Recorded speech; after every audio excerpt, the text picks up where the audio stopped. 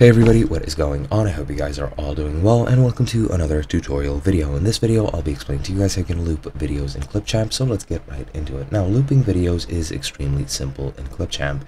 Now, if you want to loop a video infinitely, I'm not exactly sure how you would do that. However, there is a very easy way to loop videos as much as you possibly would want, and this is the way you do it. For example, let's say I'm editing this video here. As you can see, I have added a video to my timeline by dragging and dropping it, and I can start editing it from here. Let me just zoom out the video so that you can see the entire video in the track like so. Now that I'm maximally zoomed out, what you want to do to actually loop this video is create a copy of it in the timeline. As you can see, this is a duplicate button. You can also just press Ctrl D and it'll duplicate the video in the same track of the timeline. You can also press Ctrl C and Ctrl V and it'll add a copy wherever the pointer is placed, and you can just keep on pressing V and V and V until you get your desired length. And for example, now I've made a 2-minute video into a half an hour one, 37 minutes and 41 seconds.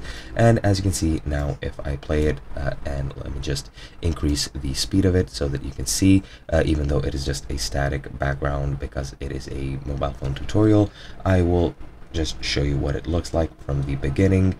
Just let me select everything and increase the speed to, I don't know, 10 times.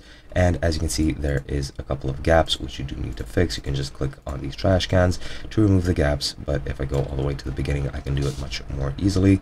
And yeah, that is pretty much how you loop a video. Let me just show you a preview once I fix everything here, and I will not remove all the gaps. Alright, it looks like I did, but yeah, if I play it right now, you will see that the actual speed is very fast, and it is buffering, so I guess that's it. It just got itself into a buffering loop, so I can't really show you guys. However, that is pretty much it. Now it'll keep repeating itself from the beginning, and now that it's buffered, if I play it, as you can see, it is playing, and I could have even made it a bit faster, but that doesn't matter. As you can see, it goes through the motions there, and once it is done, it'll start from the beginning. As you can see here, this is the beginning, and it'll go through the exact same footage again, and that's pretty much how you loop your video, audio, and all. Hope you guys enjoyed, and I'll be seeing you guys in another video.